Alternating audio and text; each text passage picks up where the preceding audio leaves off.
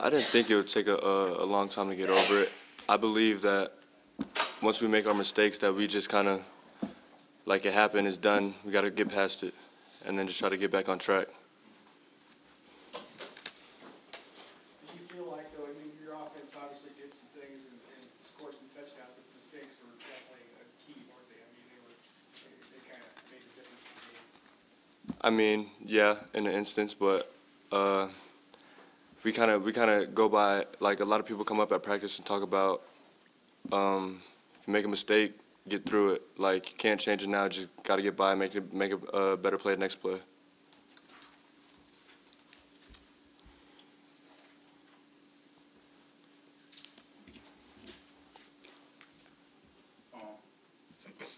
Excuse me if this is already asked, but things that maybe you could have done a little bit better defensively that could have changed the outcome today?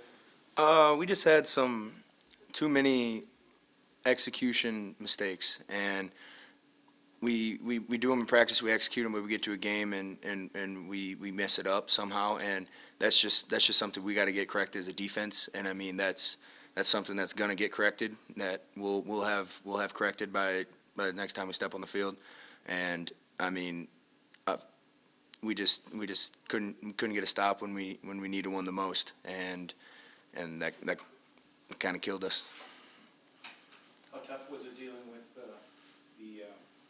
touchdown at the end of the half? Obviously, the defense didn't any of that really, but just as a team going into half after something kind of goofy happening right at the end there. Yeah, I mean, there's gonna be some heartbreak if you say it like that, but I mean, we gotta, as leaders, we gotta make sure all of our guys are up. We were only down 8 at that point, weren't we?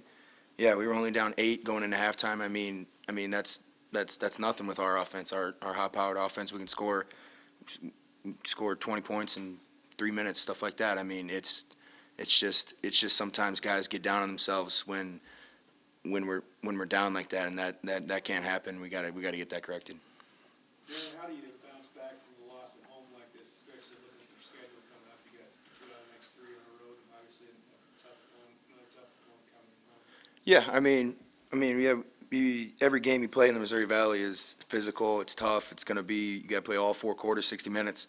I mean, but we got a game plan like we always do. I mean, we gotta have a great mentality coming in this week of practice. I mean, we got a lot of stuff to fix, and I mean, I think our guys understand that, and we'll go out there and we'll beat them. I mean, we'll give it our shot, and we'll give it our best shot. And I mean, I honestly believe we can beat any team in the Missouri Valley, but we just gotta have a great week of preparation and everybody believing on Saturday. Sorry, if you were going to point to maybe just 1 or 2 of those mistakes you referenced, what would you point to? I'm hard on myself. I mean, there's a few plays where I missed a peel where I'm on the back, like, and they threw it to him. I mean, that's a huge mistake. I mean, it's a 5-yard game, but it's a first down. I mean, we could have had a 3rd down, 4th down, get off the field, offense scores, change the momentum, stuff like that. I mean, there's some stuff in the secondary. I mean, I'm not really up to par on what they do back there all the time, but I mean, I know there's some minor mistakes that may not be seen by the crowd, but I mean, that's something that we got to have corrected, because that gives them a little bit of momentum. They can get a first down, stuff like that, to get rolling. I mean, we just got to keep teams out of rhythm, and we'll be all right. Disappointing game, disappointing outcome. Give Northern Iowa credit. I think they had a really good defensive game plan. They're a really good defensive front, and we didn't match that very well with our offensive front today. Turnovers, you can't. I mean, we're probably fortunate to be as close as we were, honestly, in that game when you give a team 21 points, which is basically what we did.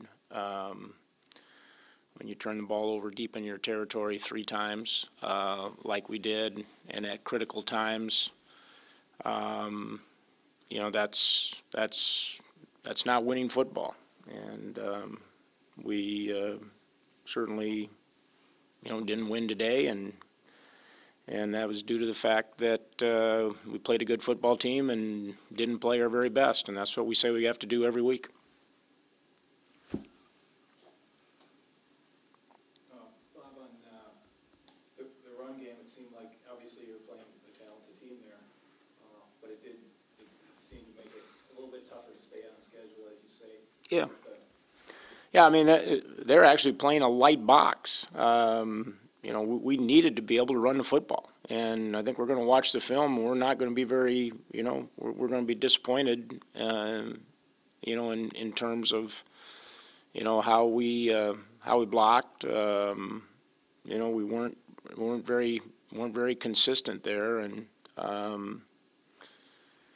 you know, we got ourselves behind.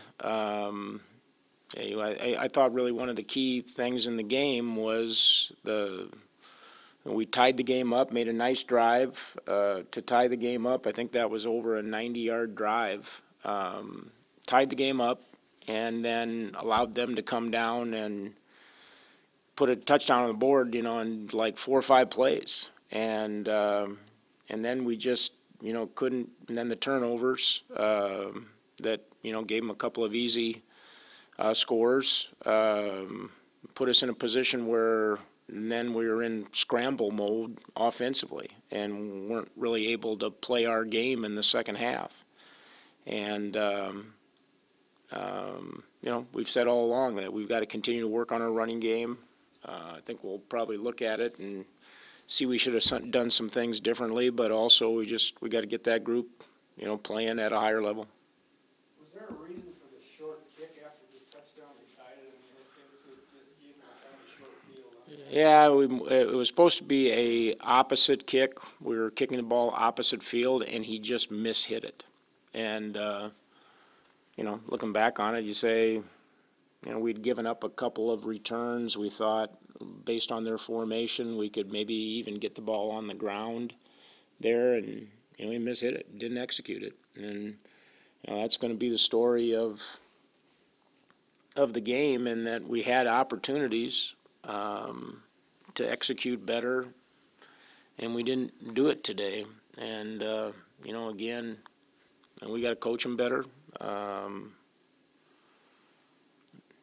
You know, we said going into the game, one of the big things that we had to do was we had to be a really good red zone team. And you know, we had 2 red zone possessions in the first quarter and came away with field goals on both of them. You know, you play a team like Northern Iowa, you better put points on the board when you get chances to put points on the board, because they're going to be hard to come by. And, you know, and I think they were probably, I mean, I know every time they got the ball in the red zone, they put the ball in the end zone. You know, those are things that we talked about going into the game that we had to do, and we didn't get them done.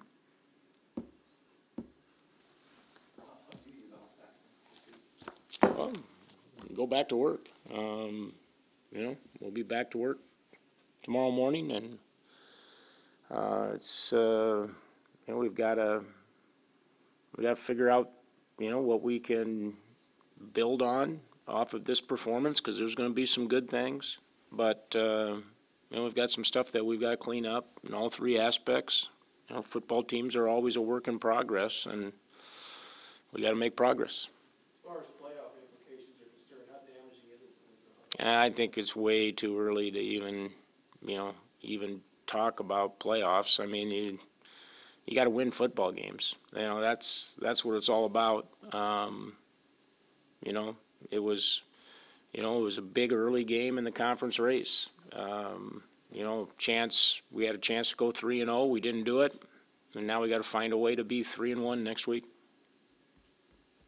Was Simmons a little bit off in the second half? I don't know if he's a little bit off. You know, he threw under duress. You know, he missed a few throws. I don't even know. Look at his line. He's 34 of 47. That's pretty accurate passing. I mean, some of those incompletions, he was getting knocked around on the incompletion. I think part of the deal was, you know, we never really got in great rhythm because we were a little bit too one-dimensional today.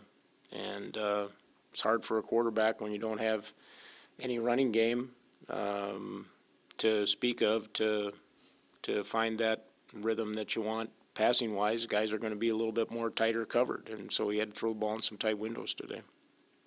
How do you evaluate your team's performance after those interceptions and the fumbles and the touchdowns? You fell behind early in the fourth quarter. How do you evaluate the offense specifically after that point? We didn't give up, we kept battling. Made a nice drive, got back within 2 scores, had the ball again inside the 20-yard line and didn't finish that drive. If we could have finished that drive, we at least could have made it interesting at the end. But, you get yourself in a hole against teams like Northern Iowa. It's not a good position to be in.